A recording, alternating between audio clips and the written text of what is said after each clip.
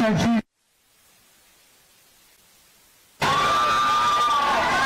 अशा असोसिएशनचा तरुण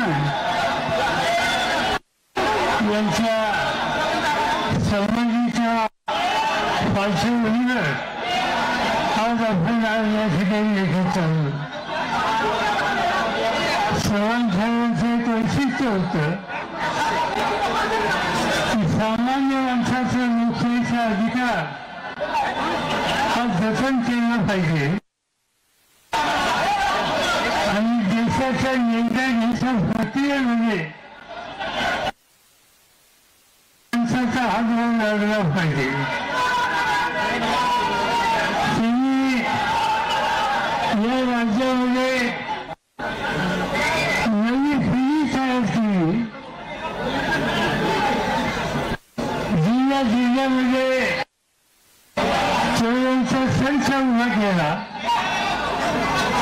आणि त्या युवा शक्तीच्या माध्यमातून महाराष्ट्र प्रगतीचे रस्ते कसं नेता येईल याची अखंड काळजी घेते. आज कैलासवासी चमन आपल्यावरील नाही आहेत. चव्हाणसाहेब असे आज नसले तर त्यांनी दिलेला विचार हा तुमच्या माझ्या अंतःकरणात आहे आणि त्या विचारांना पुढे जायच्या संबंधीची भूमिका आपण सगळ्यांनी घेतली.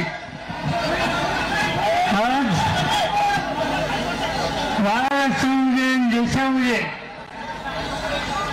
काही जात धर्म याचा अभ्यास घेऊन माणसामध्ये संघर्ष कसा होईल याची काळजी घेणारा काही वर्ग आहे. महाराष्ट्र हा बंधुत्व इमानदार सगळ्यांचा पुरस्कार करणारा राज्य आहे.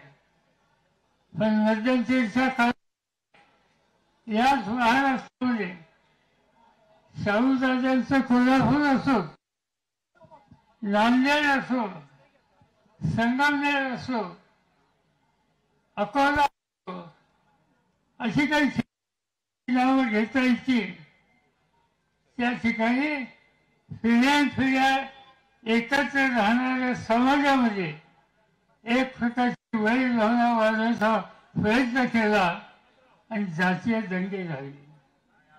हे महाराष्ट्राला सोडणारं नाहीये. पण नुसतं सोडणारं नाही प्रवृत्ती आहे समाज विघातक. त्या प्रवृत्तीच्या विरुद्ध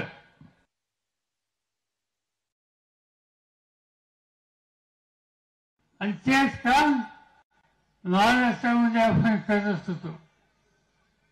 एक येऊन गेला की उद्धव आपण सगळ्यांनी एकत्रित केले. बाळासाहेबांच्या सारख्या कर्तृत्ववान सरकारी अशा सरकारमध्ये महाराष्ट्राची सेवा करत होतं.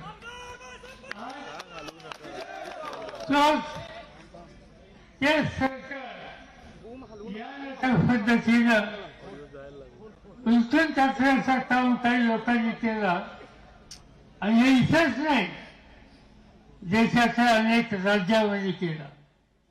मध्य प्रदेशाचे राज्य कमलनाथ मुख्यमंत्री गांधी नेहरू व्यवस्थित चाललेलं राज्य अशाच पद्धतीनं उद्धवलं गेलं आणि त्या ठिकाणी जातीय संघीय वृत्तीला प्रोत्साहन देणारं सरकार त्या ठिकाणी आलं.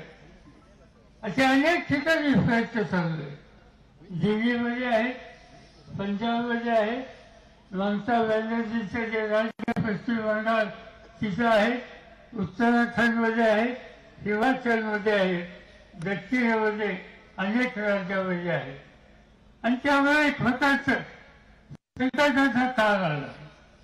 चुकीच्या प्रवृत्ती ह्या लोकांवर करतायत आणि त्याच प्रवृत्तीने चव्हाण साहेबांचं महाराष्ट्र, छत्रपतींचं महाराष्ट्र, शाहू फुले आंबेडकरांचं महाराष्ट्र, त्या राज्यामध्ये एकंदर लोकशाहीच्या पद्धतीनं काम करणाऱ्या राजकीय पक्षाला एक प्रकारचा धक्का द्यायचा प्रयत्न केलेला आहे.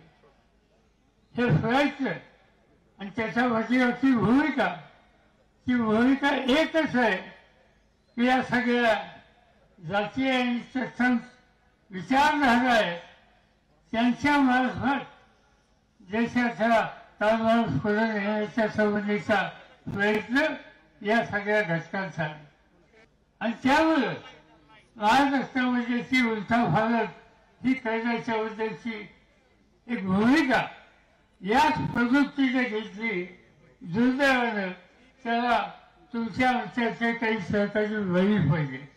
पण ठीक आहे, तुम्ही एखादी व्यक्ती बळी पडली असेल, समूह बळी पडली असेल तर फुले आंबेडकर, शाहू राजा आणि यशवंतराव चव्हाणांच्या महाराष्ट्रातला सामान्य माणूस एक वेळ उपाशी राहील, पण तो महाराष्ट्राची सामूहिक शक्ती ही मजबूत केल्याशिवाय राहणार नाही. आणि ही शक्ती मजबूत करून जी उलथापालथ करणारी शक्ती आहे, वर्ग आहे, त्यांना त्यांची योग्य जागा दाखवायला राहणार नाही. याला फार अवकाश नाही. वर्ष 6 महिन्यामध्ये पुन्हा एकदा लोकांच्या समोर जायची संधी येईल आणि त्यावेळेला ही राज्याची लोकशाहीच्या मार्गाने शांततेवर विश्वास असणाऱ्या या शक्तींना धक्का देणाऱ्या ज्या प्रवृत्ती आहेत त्या पूर्ण फळानं बाजूला करू आणि पुन्हा एकदा महाराष्ट्र प्रगतीच्या आणि सामान्य माणसाच्या हिताच्यासाठी कष्ट करणाऱ्यांचे राज्य ही अवस्था आपण निर्माण करू एवढंच या ठिकाणी सांगतो. अतिशय पावसाचा आणि हा सगळा कालखंड असताना सुद्धा आपण हजारोच्या संख्येनं या ठिकाणी आलात आणि म्हणजे आमच्याकडे आज गुरुपौर्णिमा आहे.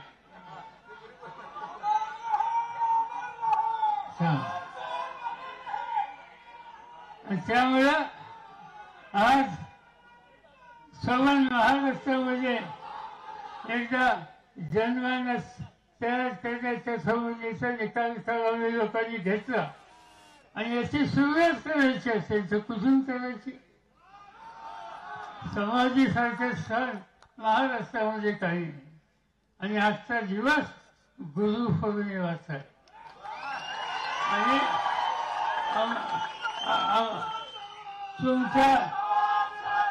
तुमच्या माझा सगळ्यांचा गुरुच्या फळावर जाऊन मार्गदर्शन करण्याचा अधिकार एकाच व्यक्तीला होतं आणि त्या व्यक्तीचं नाव यशवंतराव चव्हाण. त्यांच्या निवासाने या ठिकाणी आलो. तुम्ही याला प्रचंड प्रतिसाद दिला त्याबद्दल तुम्हाला धन्यवाद देतो आणि पुढच्या कामाला जायला तुमची परवानगी देतो. जय हिंद, जय महाराष्ट्र.